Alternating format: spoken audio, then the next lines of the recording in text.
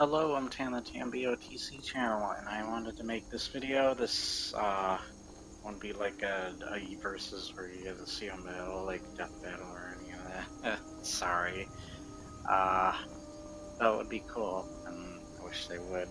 But I wanted to mostly talk about, just like I talked about with how I've done 2 videos before on why I think the Soul Survivor is the most powerful of the, at least the 3D Fallout game main characters, like the Courier and the Lone Wanderer.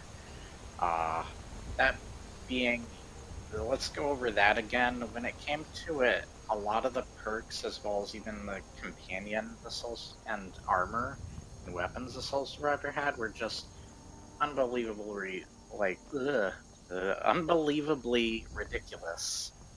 From having very similar perks to that could match what the Courier has, with like being able to explode people when attacking them or shooting them or whatever, having this explosive person ability. I can't remember what the ability's called.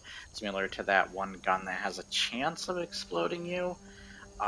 It's more of an attachment to the gun that gives it that ability. Two, we're trying to find someone on our travels, by the way. To the adamantium skeleton being similar to his implants, to not being able to break his bones. As well as just the fact that Soul Survivor can level up ridiculously high. And I remember the battle was like, how powerful would they be at the beginning, by the beginning of the game? How powerful would they be by the end game? I think the Soul Survivor also dominates there too, because the Soul Survivor not only can level up ridiculously, but even a soldier deals with the same things in war that you could technically argue with a like post-apocalyptic setting. So he knows to watch out for traps and disarm them. He knows to frickin' how to use firearms, check his corners. He's very he's precise. Precision is his thing. He's a good shot, and showing that he's one of the most powerful frickin' Vault Dwellers says quite a lot. No, get back. It's still here somewhere. Let's get this Porky dragon and Todd out just here. got grabbed when they tried to make a run for it. But there's just a lot of his abilities and weapons and armor, like, that's counting like DLC armor, which like Far Harbor counts. And if you have the recon assault gear, or for example, the most powerful stats wise that you can think of, let's see what kind of dragon this is. I think it's just a regular dragon. By the way, this is how high level I am.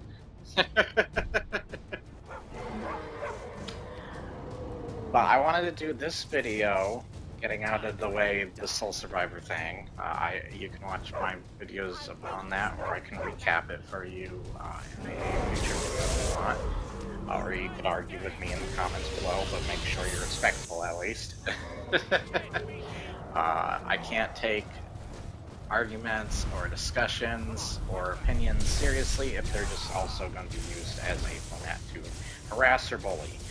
Why can't I get somebody, like most of the people I get who actually do disagree with me are sadly people also being rude assholes. Why can't I just get somebody that says, I disagree with you, but, and like they say this and that.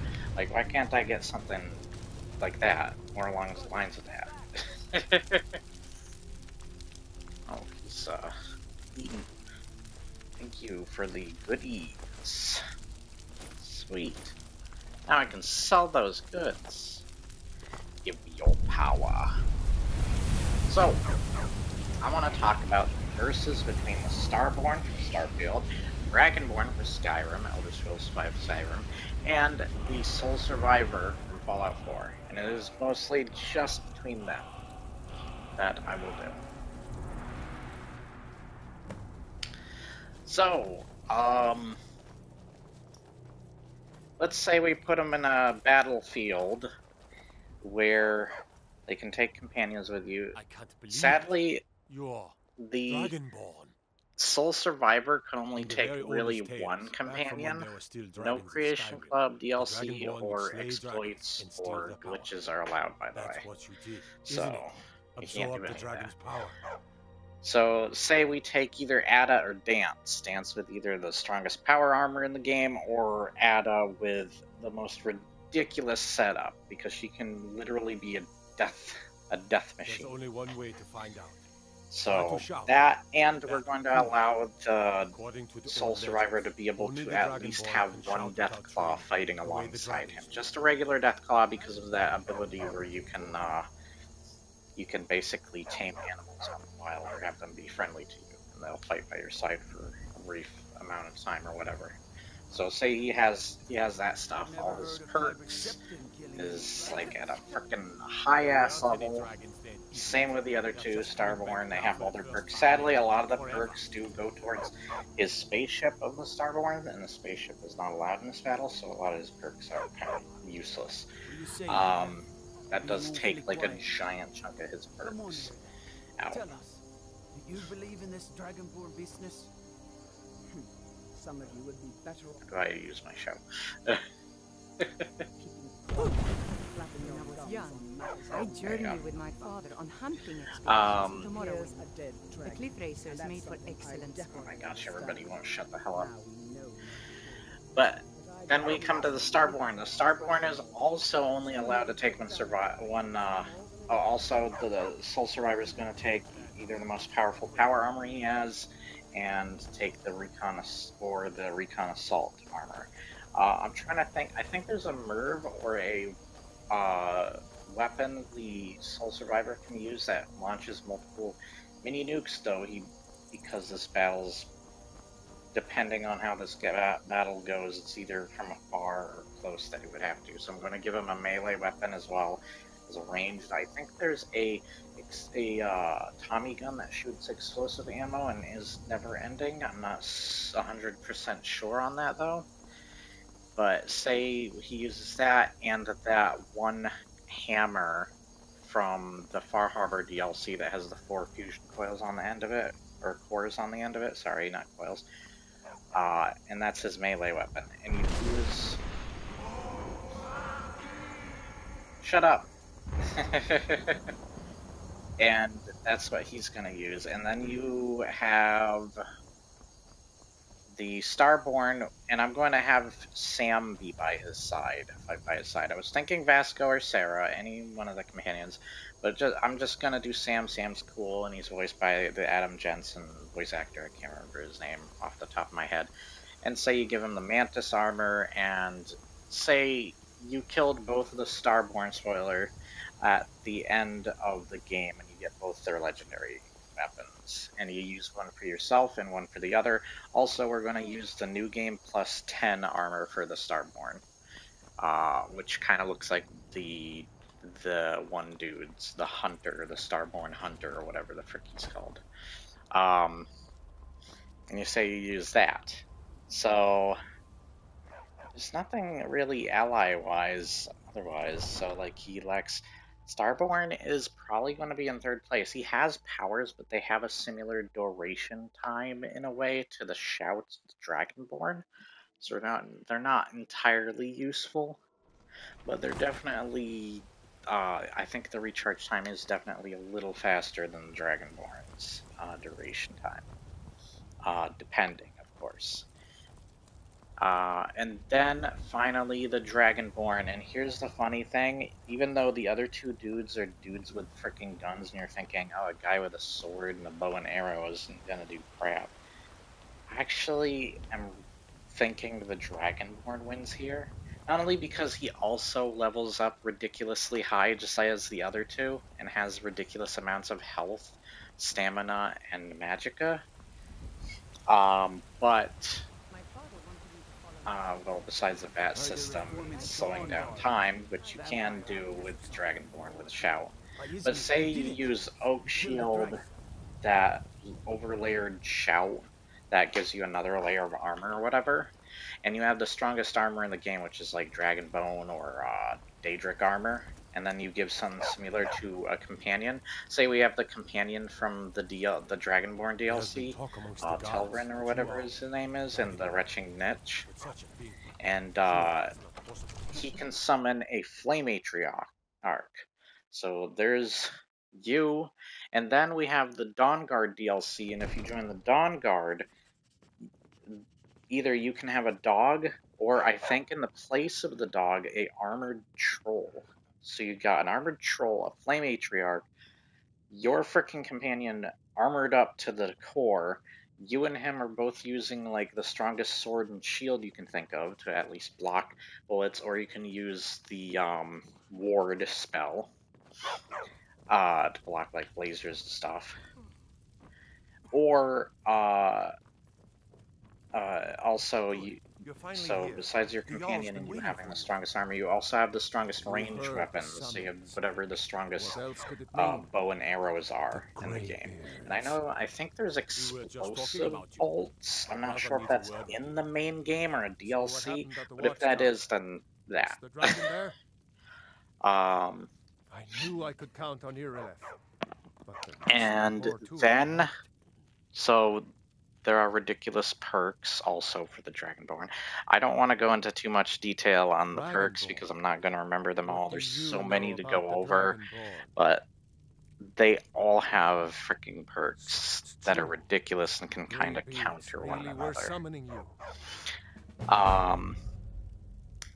And they can heal themselves over time, of course, too, as well as the Dragonborn would have like healing spells and such, and be chugging tons of potions, just as the other two would be just using whatever their healing items are in their Pip-Boy and crap like that.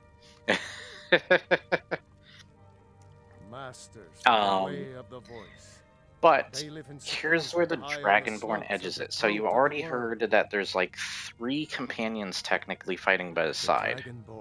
And if I was to count Creation Club stuff, by the way, so that would mean the Sentinel Power Armor would fight by the Soul Survivor side as well. Then you'd have to have Goff, or whatever his freaking name is. That is the goblin that also summons a Flame Matriarch in the in that one Creation Club item. But yeah, you definitely have another follower there too. That would still be pretty powerful. That would just add 4 followers then for him and himself. That's not even it though. So besides having a ridiculous amount of stamina and magicka and health, you also can have jeez, these guys are gonna shut the frick up. I'm gonna go over here while they talk. But there are other summons. So the Dragonborn, I'm going to just allow one of these, but the Dragonborn can technically summon and also ride a dragon into combat. So let's say we summon that green dragon that was in the Dawn Guard DLC, and that's his summon. Yeah. And you could possibly ride one of your dragons and fight in combat like that. Then we have the other summons, like let's say the strongest Atronach, whatever, is the Frost one, and you summon that. Or you can summon a Dremora Lord. Or you can summon Lucian LeChance, or multiple of them at a time. Yeah, the Dragonborn's gonna get ridiculous with the summons. That's not even counting, like, the Dragonborn DLC when you get the fricking Also, he could use magic as range, too. Like, ridiculous magic spells and stuff as range. Other than just a bow and arrow or a crossbow with some explosive bolts or whatever. So, then there's the Black Book abilities added, and there are a lot of also like effects that you can and whatever else that you can put on your armor. What are they freaking called? Enchantments. Called enchantments. I just remembered them. There's some ridiculous enchantments that can like enhance your armor, enhance your attack damage, all that kind of crap. And you can do a similar thing, just putting enchanted items on your companion and such. Say you have the best of that world. And while there is stat-related stuff like that for Fallout and for Starborn, I don't nearly know as many that are going to go to the craziness or like won't just balance out with what Skyrim's got to counter it. So they can just kind of still counter one another. It's still like this big rock, paper, scissors thing, or everybody's choosing the same one, scissors, scissors, scissors, rock, rock, rock, paper, paper, paper, so to say. Once in a while having something that does beat the other thing. Here's the kicker, though. That is not all that the Dragonborn can summon. I just realized, too, if you are taking this battle to the Dragonborn DLC area, you can technically have those little, if you joined their side, those little goblin guys, I can't remember what they're called, fight by your side, too, so you could technically have them out of nowhere fight for you. And finally, if you beat the most powerful and the hardest boss in the game and you still kept your summons from that, the Dragonborn can technically summon Karstag, which is the most powerful and freaking ridiculous boss. He can summon a goddamn boss battle to fight by his side. That's not even counting the dragons and the fricking, like a Jamora Lord and crap like that, or Lucy LeChance, and then the companions that already have their own summons. And if we were allowed to allow glitches, you can glitch it out to have almost everybody with the Dark Brotherhood fight by your side, Cicero and the 2 Dark Brotherhood initiates. And then they also have amazing gear that you can give them. And then if we include mods, then just infinite freaking followers, like I'm doing right now here.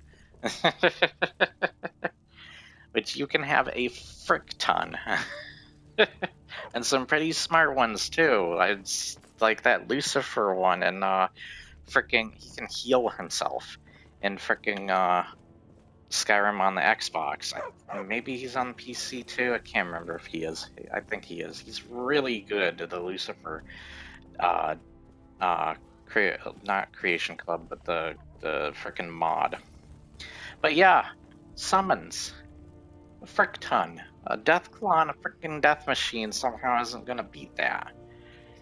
As well as the Soul Survivor being kind of a Death Machine himself. I do think he's second place, where he gets really close to beating the Dragonborn. They're still probably going to be in a really tight duel against one another because they have such ridiculous health and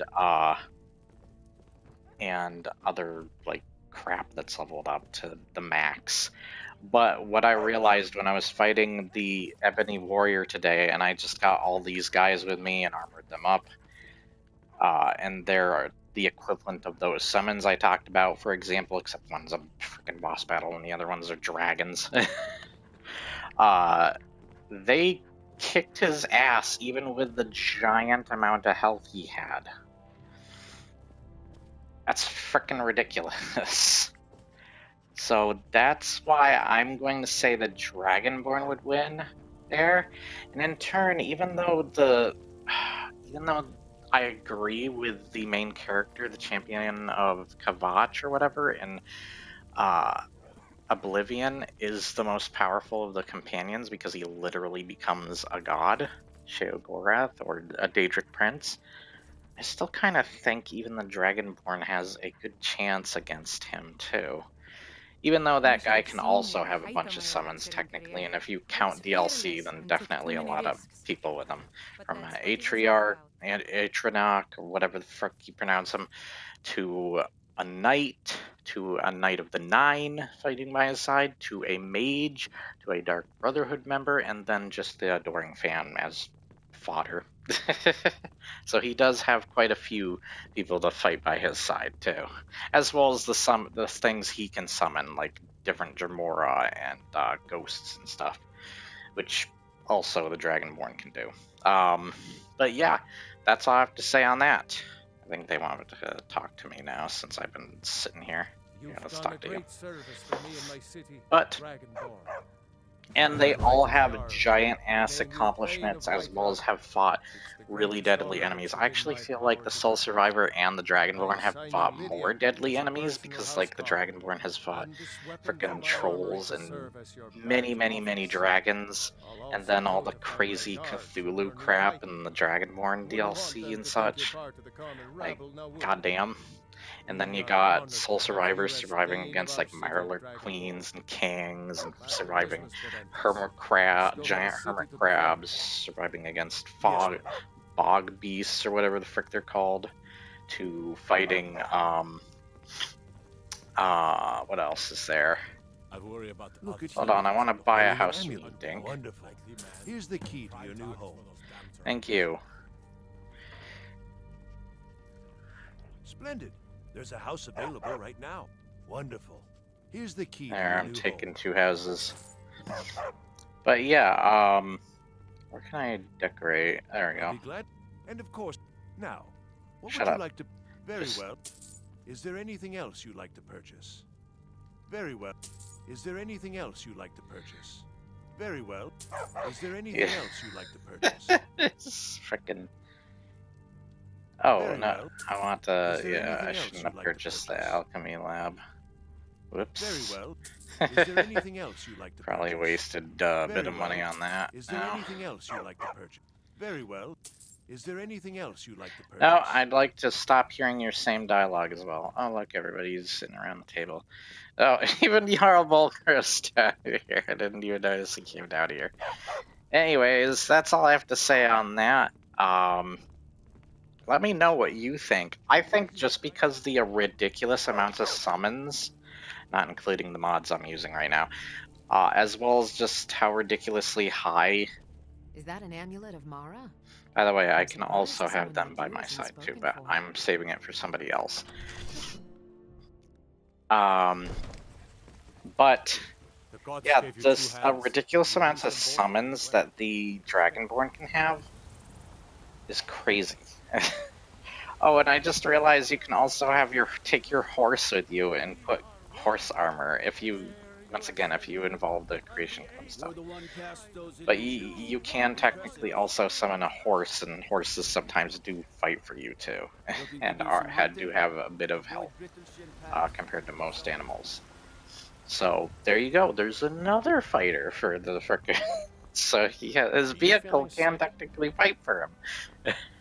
I have a feeling that once vehicles come in, if they're vehicles that can actually be used to attack things instead of just traversal, then I have a feeling that the Starborn might have another thing to edge out the battle a little bit. But I feel like he's still going to end up in 3rd place compared to the other two. But yeah, I was surprised to think about all the freaking like summons and companion crap and how ridiculously powerful they are technically to fight by the side of the Dragonborn, as well as how powerful the freaking Dragonborn is alone. It's freaking crazy. So yeah, that's all I have to say on that. I hope you enjoyed what I had to say, even though we didn't get to try and visualize them fighting each other. And tell me who you think would personally win. But yeah, I think because of how ridiculous the summoning side of the Dragonborn is, it's kind of crazy. But nonetheless, I will see you next time. Don't forget to like, share, and subscribe. Leave your comments below, and I will see you on the next video. Bye-bye!